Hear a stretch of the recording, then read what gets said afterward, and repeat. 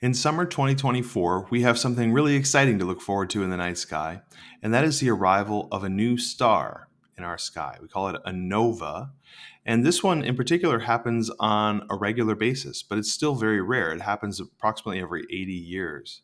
I want to show you how you can find this in the sky. It hasn't happened yet as of my recording the video, but it's anticipated to happen sometime between now and the end of the summer, or roughly September. So first, I'm going to show you where to find it, and then I'm going to show you exactly what's happening inside this star system. So this is today. I'm making this video on May 22, and this is the sky as you'd view it from my position on the Earth, but it'll look basically the same regardless of where you are, as long as you're somewhere in the northern hemisphere. So I'm going to sunset. Here happens to be a full moon right now, and what I'm going to do is I'm just going to look over towards the north. All right, and as I look towards the north, here we go. I'm going to find the Big Dipper. All right, there it is. So most people know how to find the Big Dipper in the sky, right? There's these 7 stars that curve in the sky.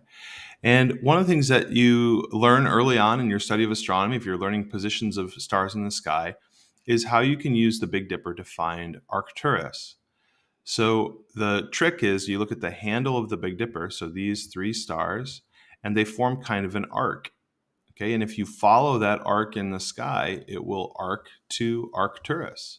And Arcturus is a very bright star, so it's relatively easy to find in the sky. And you can see that for me right now, it's approximately overhead. But if I was looking a little later in the night, I'm just going to go forward in time a little bit. You'll see that there it is, kind of setting in the west. All right. Now I'm about midnight. Okay, so let's look over here. I'm just kind of rotating now, looking towards the west. I've got the Big Dipper, and I've got my arc to Arcturus. Now, this nova is called T Corona Borealis.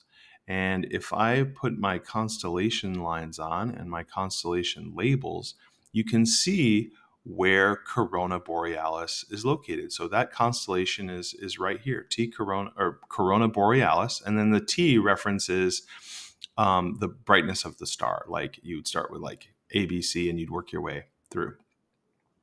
So if you can find the Big Dipper, you can find Corona Borealis, because you would arc to Arcturus and you kind of look up and to the left of where Corona Borealis is. Now, Arcturus, we can look at its brightness, its magnitude. It's a very bright star in the sky, and you can see it has a magnitude of 0.15.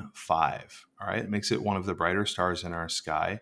If I just look at some of the other bright summer stars a second for comparison, we can look over here and find Vega has a magnitude of exactly 0, kind of by definition. All right, so Arcturus is a little bit brighter than, or it's a little bit fainter than Vega. Now, if we look at Corona Borealis, let's look at where, I'm going to pull up a picture here for you to show where in the sky this nova is expected to appear. Here we go. Let me get this for you. So here's an image that shows Corona Borealis, and it shows where T Corona Borealis is. And that's a sense of how bright it will appear. Now take a look at Corona Borealis right now, and let's zoom way in on there and see if we can find T Corona Borealis. It's there right now. You could see it with a telescope. And let's see. I don't know if I'll even be able to find it because it's going to seem so faint, right? It's something like magnitude 12 right now. All right. But when it goes nova, it's going to be this incredibly bright star, and it's going to reach, astronomers expect it'll reach a magnitude of -2. That means it'll be like 4 times brighter than Arcturus or Vega. So it's going to be incredibly bright in the sky.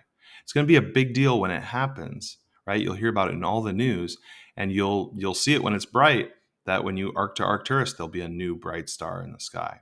So what's actually happening? Why does this star suddenly get brighter, so much brighter?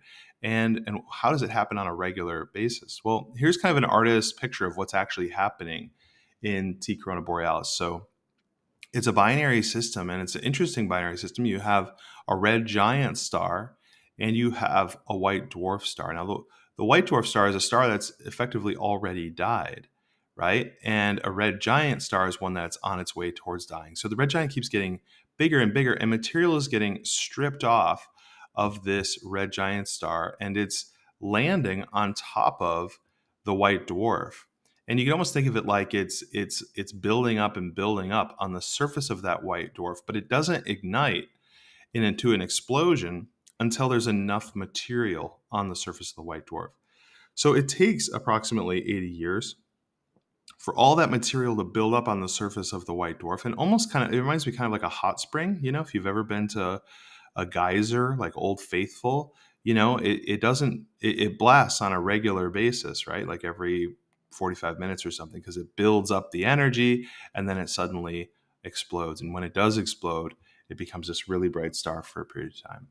So head on out. It'll be kind of cool. Like, it'll be all the cooler when you hear it in the news and you go and you see it in the sky. It will be all the more special if you've been looking already and noticed that it's not there. And then you see that it arrives later this summer. All right, very exciting, and adds a little bit of fun to our astronomy class this semester.